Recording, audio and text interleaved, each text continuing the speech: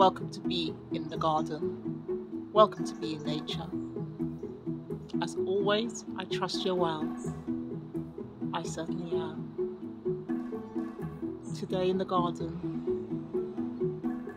I'm just observing the noticeable change as we're transitioning from summer to autumn. But the birds do not disappoint. They're still talking, singing, and keeping me company as I take a wander around the bee in the garden. Thank you for joining me. You're always very welcome. Where the bees are collecting the last of the pollen, nectar from these lavender. You can hear the rains are starting again. At the time of filming, we are in the middle of September, and there's a definite change in the weather. I love nature nonetheless. Never ceases to amaze me. This is the betulus tree, and I love that sort of grey speckledy spotting on its bark, in front of which is the Euronymous. And just about everywhere in the garden we have spiders making their webs.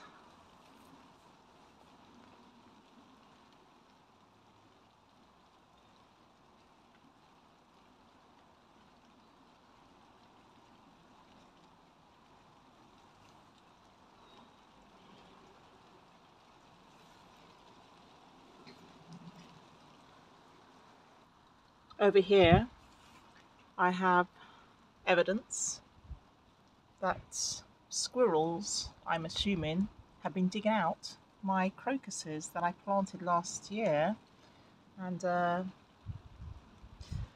they seem to be making a meal out of these. Obviously for me, and the joy that I have in seeing the crocuses in the springtime here in the UK, it's such a shame, because not just the effort of planting it, but just the beauty of seeing them. But clearly the squirrels have food in mind, and so around the lawn areas a lot of the crocuses have been dug up and consumed.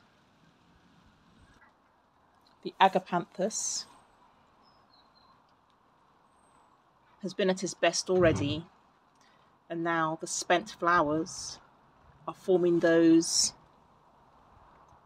seed pods which will dry out. I tend to leave them there though in situation, and sometime in the new year, or maybe very late winter, maybe December, January time, when these seed pods, which are currently quite robust and wide and plump and green, will dry out completely and will become something almost translucent in colour, light in colour, and then I normally just scatter them around the garden and create even more. There are just a few remaining flowers now here on the jasmine, but this has given us spectacular aromas for weeks. The weather comes, the weather goes. Sometimes it surprises me that with just a slight change in the weather, the trees can put on a few new blossoms. But I think for the most part, it's fair to say that the jasmine has done her best for this year, and alas, the autumn is allowing her to change colours slightly as she prepares for the autumn. Allow me to bring you back to my sink, where I recently planted out a variety of different plants. For the most part, sedum. They're continuing to show some small flowers. If you recall, I planted out the bed with clovers as well. And you can just see from here actually that the planting that I created is just a little bit more looser, isn't it? It's just a little more looser. And just as I speak, the sun is just belting through the clouds. So that's wonderful. And I have here my magic lamp. Do you remember that?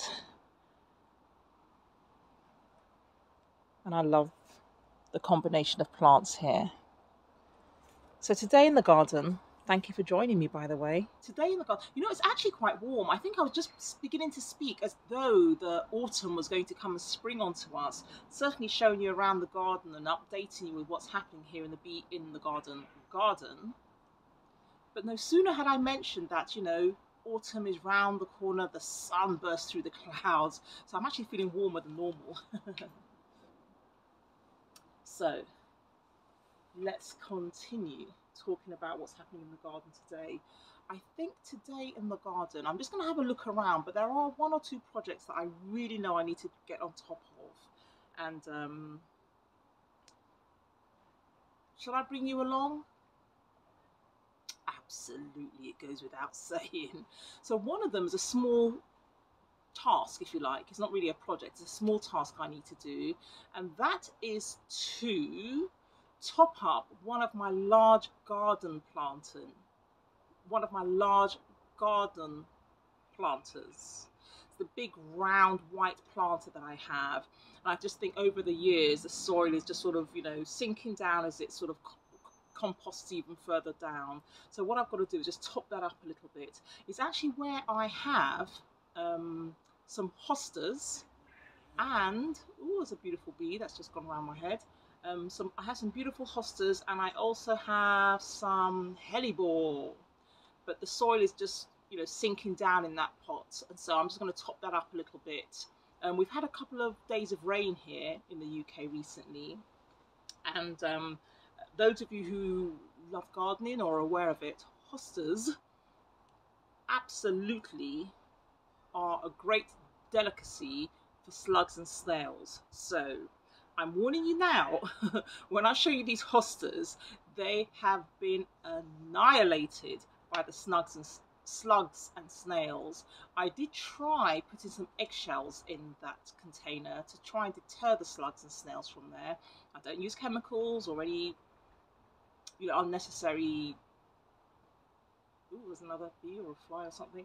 I don't use any pesticides or chemicals to deter unwanted pests in the garden, but I did put down some eggshells, and I was hoping that would deter them from eating up the hostas, but alas, it didn't work. So there's virtually nothing left of my hostas, But what I'm going to do is top it up with some fresh soil, and I'm going to use something else to deter the slugs and snails from my hostas. And to be honest, I just have to hope that for next season, which is a good many months away, so we're only at the end of 2024 as I record this. We're in September 2024, and I literally have to be patient, as we do have to be as gardeners, and I have to wait to see whether next spring I'll have a better result with my hostas. But anyway, I've been sat down here talking for too long already. I need to go around the garden and do a little bit of tasks here and there, and I will of course bring you along. So thank you for joining me as always. Thank you so much for your comments, by the way. I'm loving them so much. I am truly grateful. Thank you so much. Okay, let's get some jobs done. So here it is. Here is that big circular planter that I have, and I have planted in it some hosta. However, you can see the leaf damage on this hosta. There really has been no leaf untouched here. It has flowered and the flowers are spent, but the hosta leaves, which can be so beautiful, really beautiful, glorious, were completely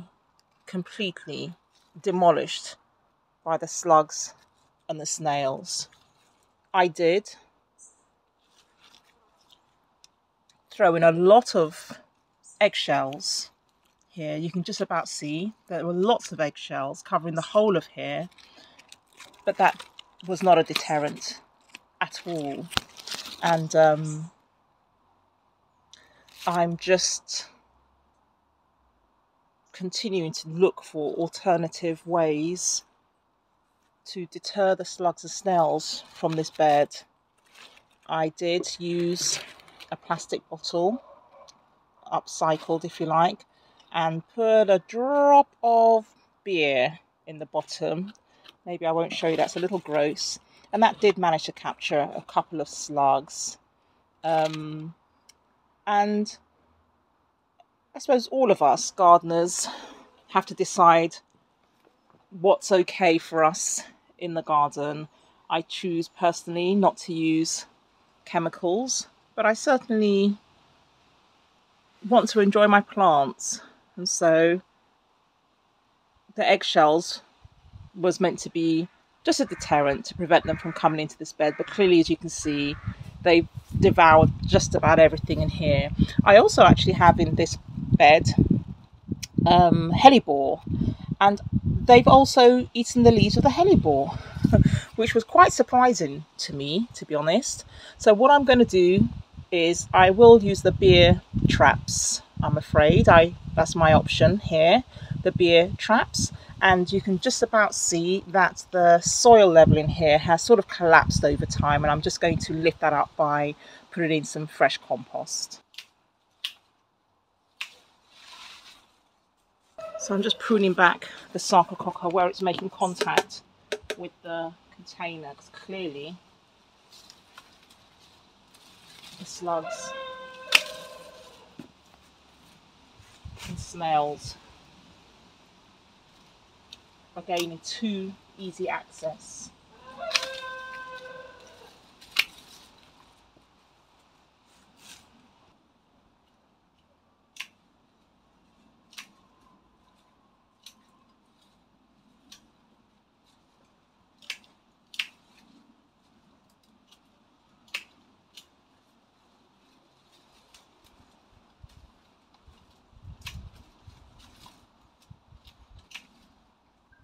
Better. It's a lot better.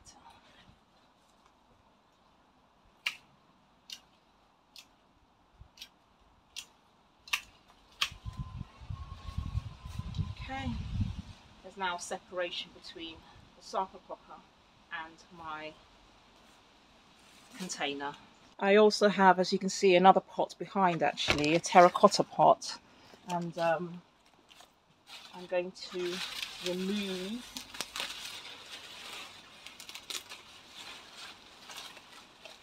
the comfrey that's growing in here. I have so much comfrey around the garden, I'm okay with removing that, because I'm going to pot this up with blueberries. I absolutely adore blueberries, because blueberries need their own ericaceous soil. They need ericaceous or, you know, acidic soil. I need to make sure that I provide them with that. I have in the past planted out my blueberries just in regular soil, what I have in my garden, but I've always found that they don't do so well. So I've got this pot here. It actually has some tulip bulbs in there as well, but for the most of the year it's a bit redundant, so I'm going to plant some of my blueberries in this pot as well. See how you just mind your own business in the garden, before you know it, you've got another job that has just popped up. Okay.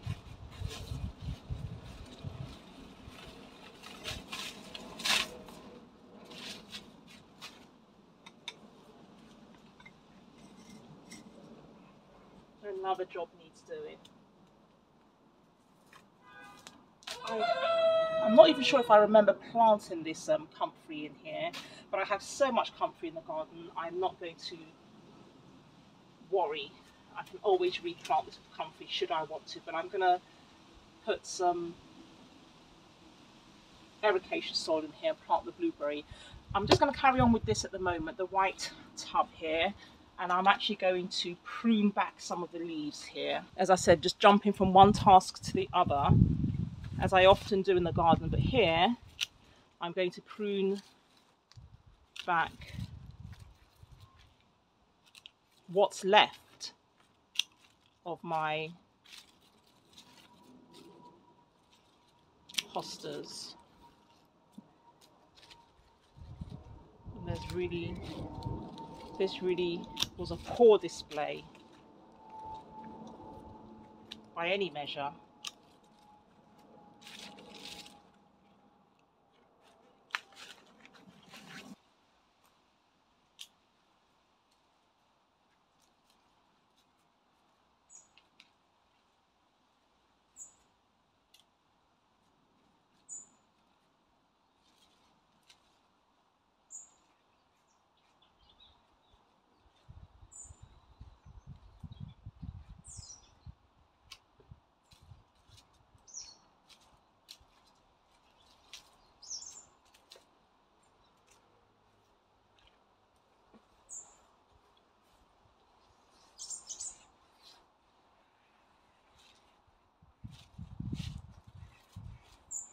Okay, so I've pruned the hostas back quite hard.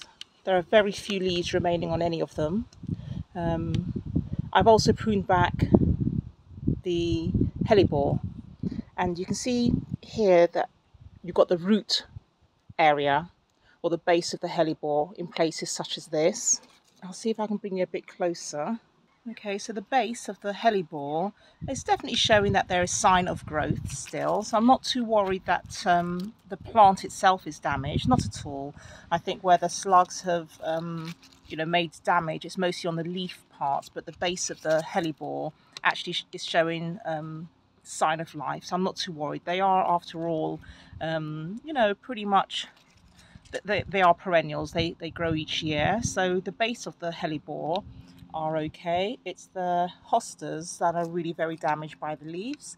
What I'm going to do now is just scour the area for any slugs that might be hiding under leaves, and I'm just making sure I remove any of those from here to bring the soil level up.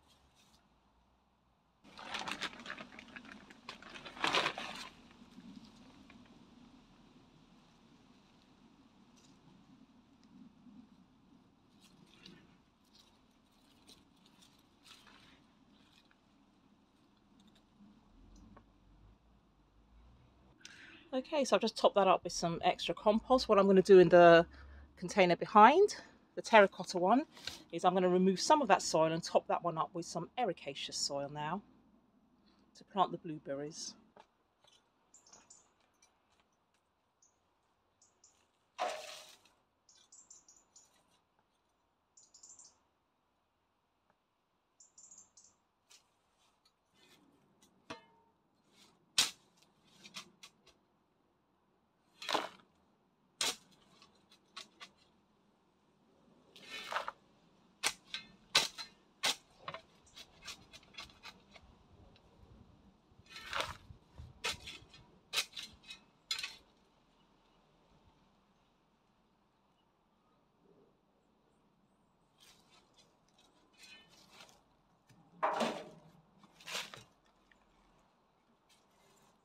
Right, I'm in a confined space here. However, what I'm trying to do is to take out some soil from the terracotta pot, which I am loading into a plastic container at this time. In the terracotta pot there are also some daffodil bulbs, but I'm putting them in the wheelbarrow currently because I'm going to replant those. So all I'm going to try and do now is just empty out, or partially empty out, the terracotta pot.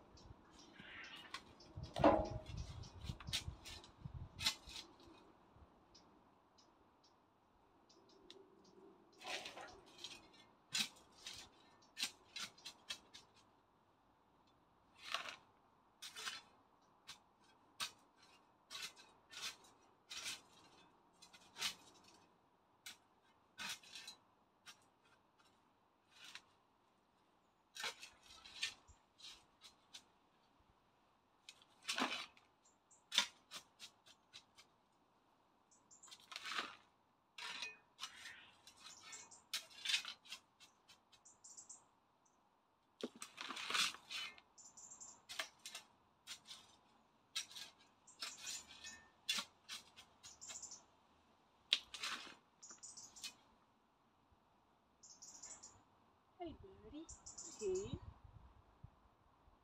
I hear you.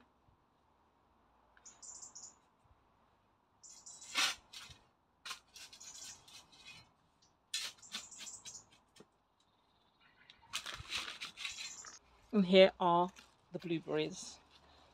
We are in September at the time of filming. I purchased these recently from the garden centre and they were reduced to half price. So this I think is a 3-litre container, and this is the variety that I've picked up. They do say with blueberries it's a good idea to have a you know, different varieties so that they can pollinate easily, and they were down to £6 where they were previously £12. Yes, there is some slight plant damage here, but I'll be pruning those out. But as you can see, there are still actually a few blueberries on this very plant. There's a second one here as well, and again in the sale, late September or middle of September, and again laden with blueberries. So this is a good sign to me that perhaps next year it will do equally as well, if not even better. Reduced to half price. I've always said it's a great time to purchase things in garden centres because you can get quite a good savings.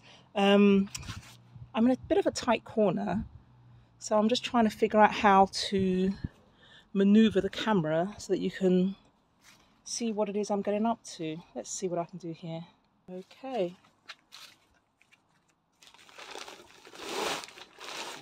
This is the ericaceous soil. Again, I'm not sponsored by anybody when I'm doing my gardening channels, but this particular one happens to be Miracle Grow Premium.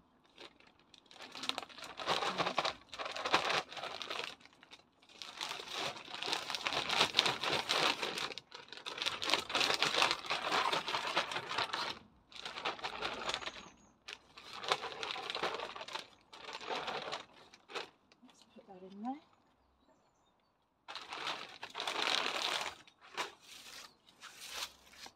I'll bring you closer to see what that soil looks like, and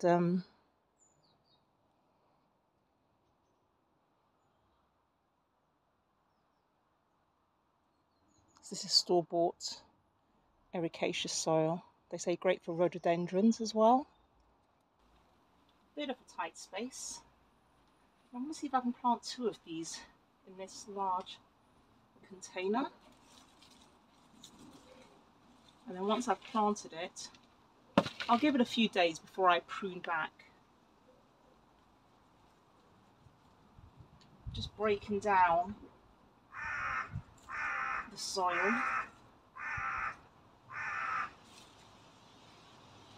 I think I have enough space for the 2 plants. In an ideal world, I'd probably only plant 1 in the centre, to be honest. But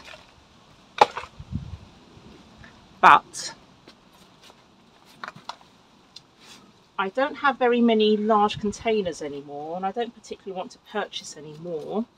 So I'm going to see if I can make the most of planting 2 in this container and hope that they're not going to be too crowded.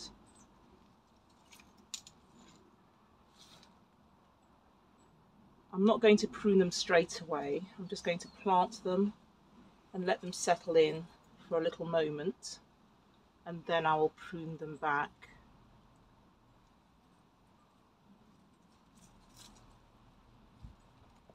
Oops. There we have it. In placing them in, I have left a little space here. They're about 3 or 4 inches between the edge of the plant that I purchased and the container itself. The same on the other side. I'm hoping that they will find this a nice comfortable place to grow. I'm just going to fill that up with some more ericaceous soil to top it up. And again, as I say, I'm not sponsored by anybody when I make my videos, but just in case you're wondering, this happens to be the one that I've purchased. I've used it many times before, and this is it. I'm not saying it's the best. I'm not saying I'm not comparing it to any other. It's just simply notifying you as to the one that I have purchased.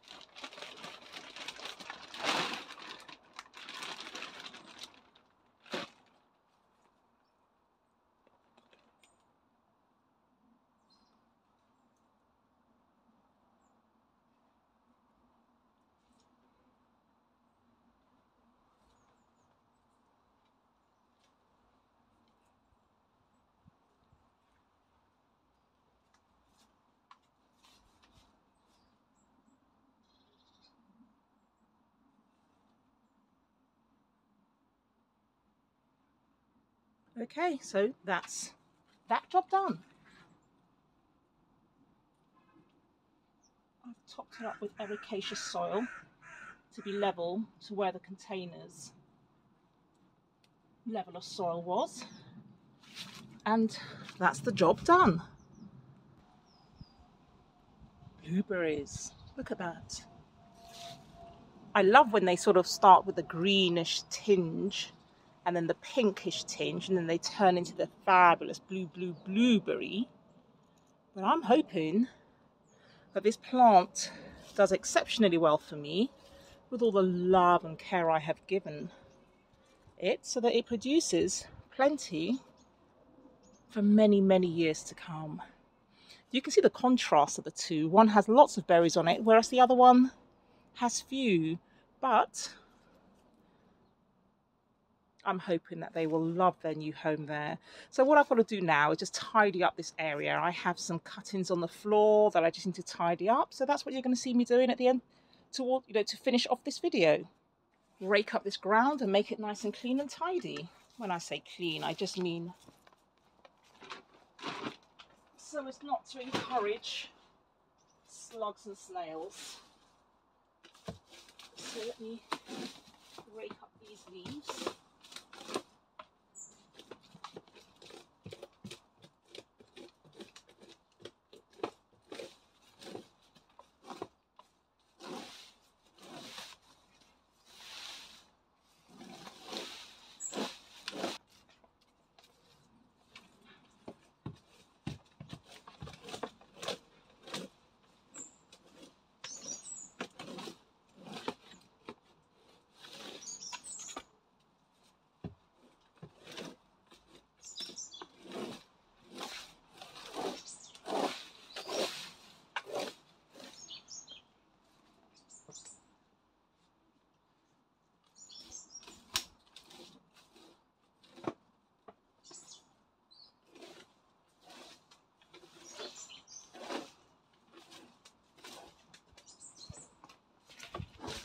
Thank you so much for watching. I really appreciate your presence. I appreciate your company as I'm gardening.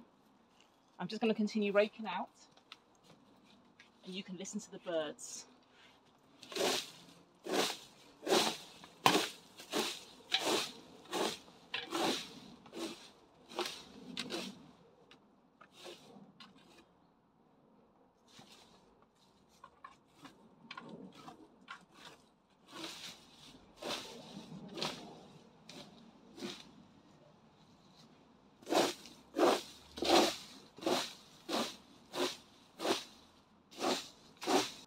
Thank you for watching. I'll see you in my next video. Keep well.